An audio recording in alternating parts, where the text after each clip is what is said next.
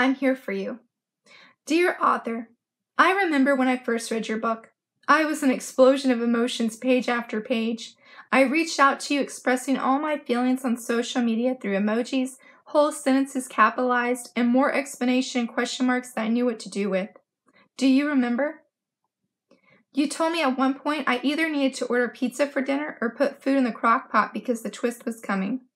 When I got to that part, I cried and promptly told you that you were right. For the whole story, I was super invested as bad thing after bad thing kept happening to your characters. I cheered, went into a state of shock, got mad at your hero for still not kissing the girl, and a jumble of other emotions as I binge read your book within a few days. Why am I reminding you of my fangirl journey through your book? Because no matter how rough things may get in your writing and publishing journey, I want you to know that I am here for you as your reader. I support you.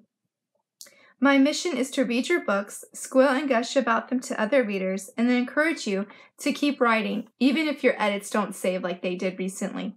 It's my hope if I keep doing so, you'll feel going through the hard days like that will be worth it for excited readers like me. Always supporting you, your hopeful fangirl. And there's another illustration. And that concludes today's letter. I hope you really enjoyed it. Let me know in the comments what you thought. I would love to hear from you. Remember, Dear Author is available online at multiple book retailers. It is also available internationally. I hope you'll join me tomorrow to read another letter from Dear Author.